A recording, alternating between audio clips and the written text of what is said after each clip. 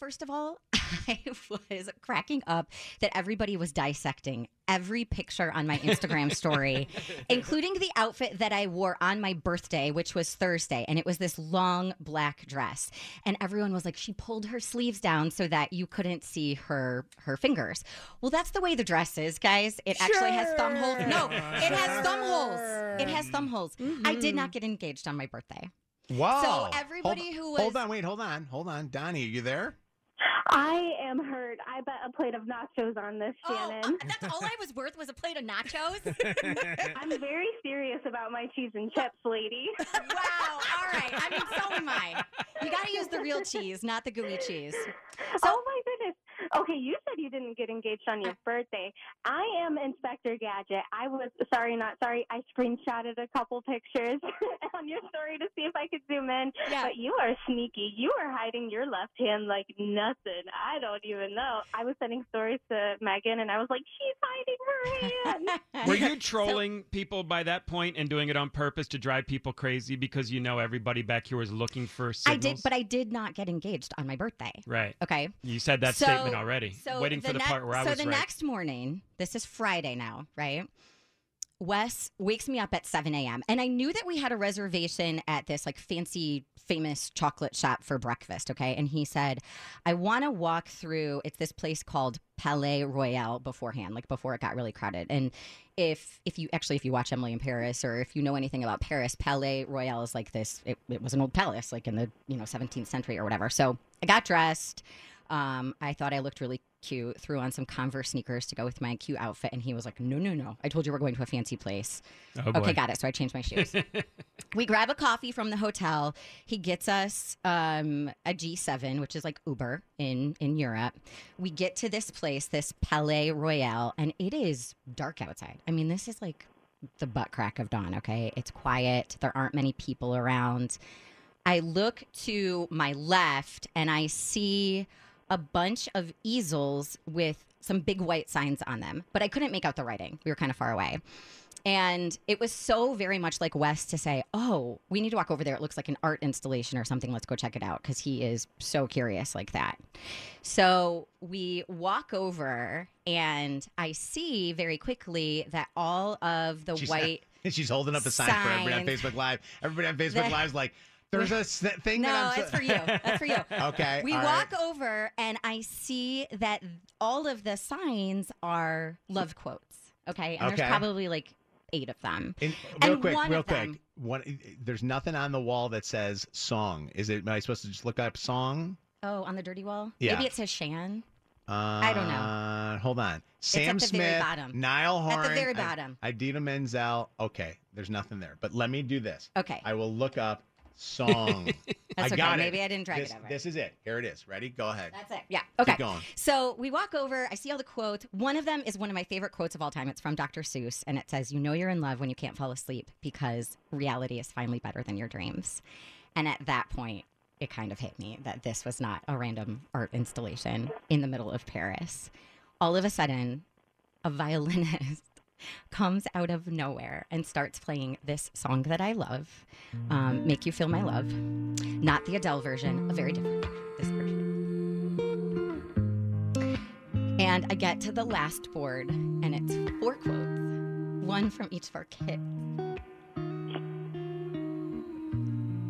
Wes had asked them before we left for permission. He had to be kind of sneaky about it with Lucy and Smith. And their responses were on that last easel. Wow. On that last billboard. And I'm going to read them to you. Oh, wow. Oh, this is amazing. By the way, can I real quick before you get into the emotional thing? Yeah. This is like Love Actually, like you wanted. The signs. This is the signs. The easels. Yeah. I told you, Wes pays attention. His daughter said, because he's your soulmate. His son said, love is when your heart hurts when someone is away from you. Smith said, forever? Yeah, I'm okay with forever. But can you get a house and have a room for me to play in? Just me. And Lucy, in response, drew him a picture of me and him. And she made an acronym of Wes so WES, that said, with good love, energetic, self-caring, describing him and all the things she loved about him. Wow. So we then walk down this long passageway, and Wes starts talking about the journey to finding me and loving me and how our relationship has progressed and his hopes for our future. And at one point, I will never forget this, he turned to me and he said, if you allow me, we're going to walk over to the gardens right there, and I'm going to get down on one knee. And the proposal part is very blurry. I don't even remember what I said. There had been a photographer following us the entire time, and I was unaware. So it was all very planned. He actually had a planner in Paris coordinate the whole thing. Wow, that's unbelievable. Shannon! Show us the ring. I want to see the ring, for gosh sakes. Well, the ring box is almost as good as the ring because he had all the kids write their names. And they're all engraved on the box? The ring box. Wow. Oh, my God. Yeah. Wow. This is unbelievable. It felt really weird not to wear it in this morning. Show it to the camera. I gotta see it. Look Let's at see that. It. Wow.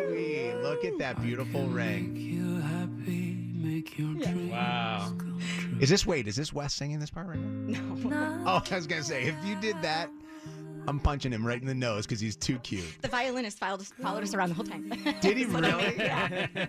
Yeah. By the way, Wes has made it impossible for any of the rest of us guys to ever do anything because he is like too perfect. This is beautiful. Thanks, Wes. It was Mine's going to be a letdown the for coolest sure. thing I've ever been a part of. I still am in such shock about it. Yeah. So he asked my dad for permission at Christmas. Uh-huh. So my dad knew, and Wes's kids both knew.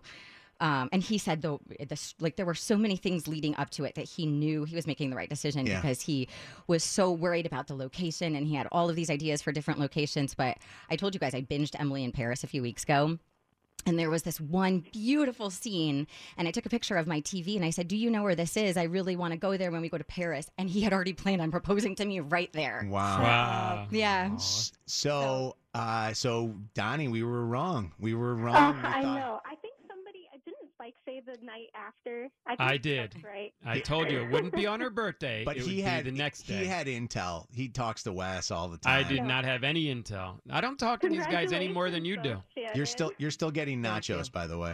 Oh, We're gonna get you. I'm gonna cry now. We're gonna get you nachos. So, to be fair, I think I was right because with the time change, if it was the next morning, it was what I said, which was our time the night before.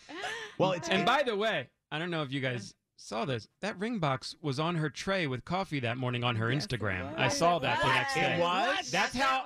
The next day I saw that and I was like, ooh, I just want to bet. Yeah. Oh, because it was on there the next day's pictures. Yep. that we took. Okay. Mhm. Yeah. All right. I didn't. Yeah. I didn't- zoomed in on it. I cropped it. people I looked catch at it that? and I said, oh, their names are engraved on there. That's a ring box. One person caught that, and it was actually my babysitter, Pam, and she had no idea. And then afterwards, it kind of got fun because everybody was speculating, and so I was like, I'm dropping Easter eggs like Taylor Swift with this thing until I get home.